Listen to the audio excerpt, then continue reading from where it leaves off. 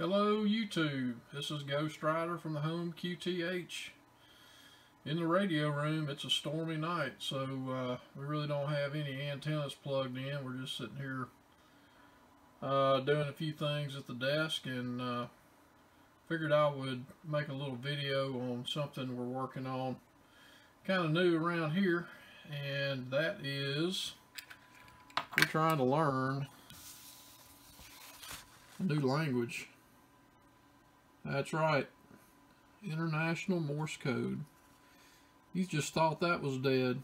Well, got a lot of news for you. It is not dead. It's very active on the amateur radio bands. And when I started in this hobby about a year and a half ago, I thought I would never, ever want to do Morse code or CW.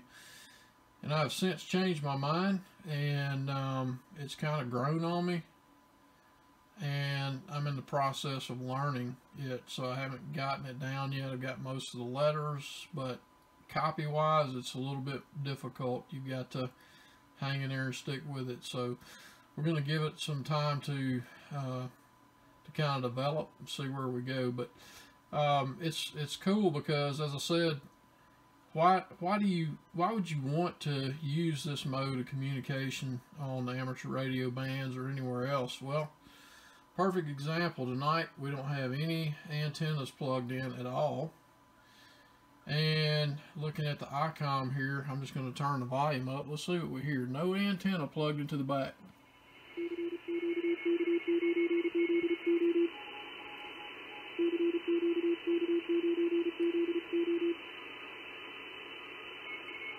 So we're getting CW communications without an antenna plugged in. What does that tell you? That this mode of communication can punch through a lot of noise, a lot of static, a lot of background noise, and you will be able to make communication and contact, if you need to, with other radio operators. Of course, many people know from experience and maybe other training that Morse code can be used via either a flashing light or using a mirror, or I even read a story where a guy that was being held hostage actually blinked his eyes to the camera in such a way that the people that saw the video knew that certain things were happening to him. He was giving that message just by blinking his eyes. So that's pretty cool. You can do a lot with it, and again, we're going to try to learn it here. It's going to take time, I can tell that, but that's anything worth doing is worth putting some time into. So the next thing I want to do is just show you what I've got here for Keir. What we have here is a Begali Expedition.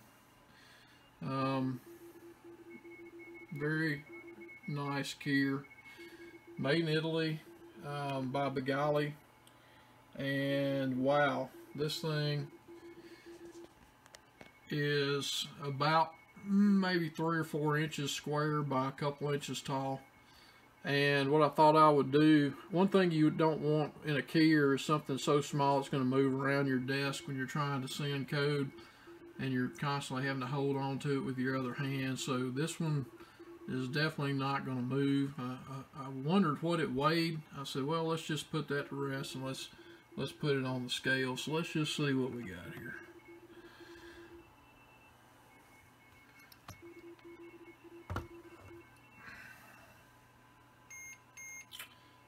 That is, if I can get the camera to focus, 2 pounds and 15.2 ounces.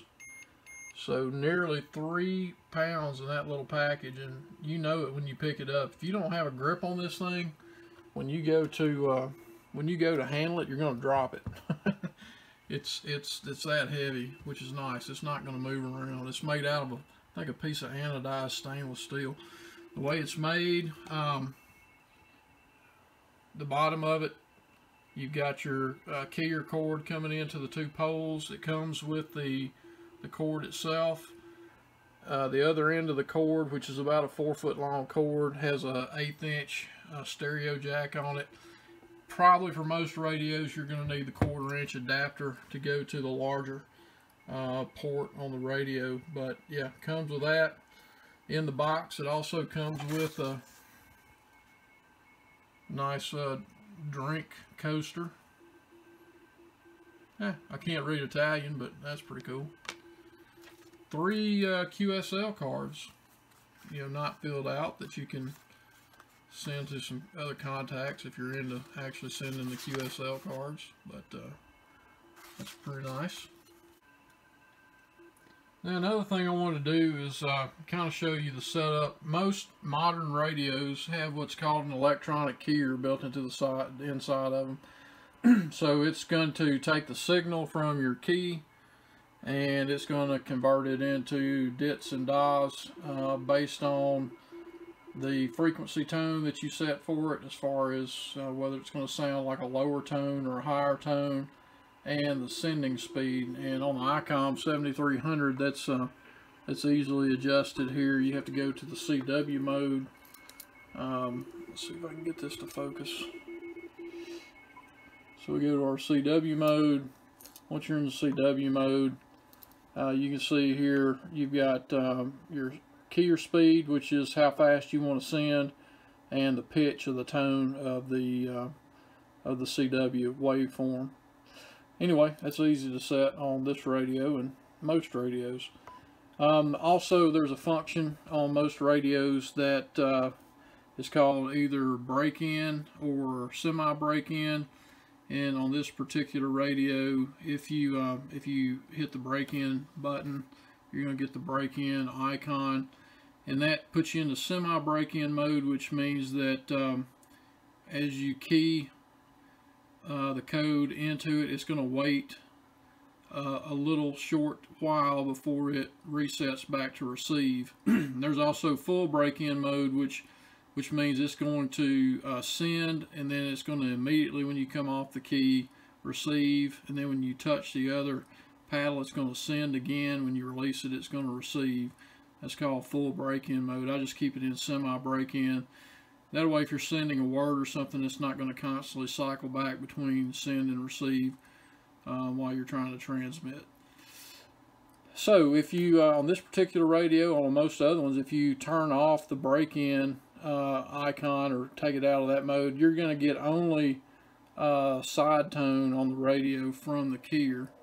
So if I turn the volume up here and just go off of that frequency a little bit and get over here to the key, see, maybe you can hear this.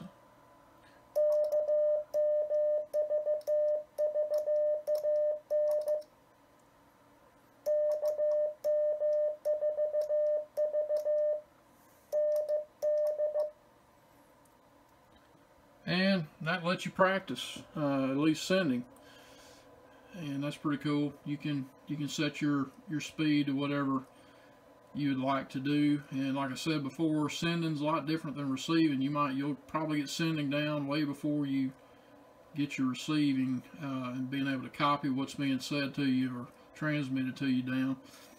But that's just the way it goes. Anyway, I thought I'd do just a quick little video on Morse code or CW, and maybe this will help some of you out. Don't be afraid of it. It's a cool mode, and I think you're going to like it. 73.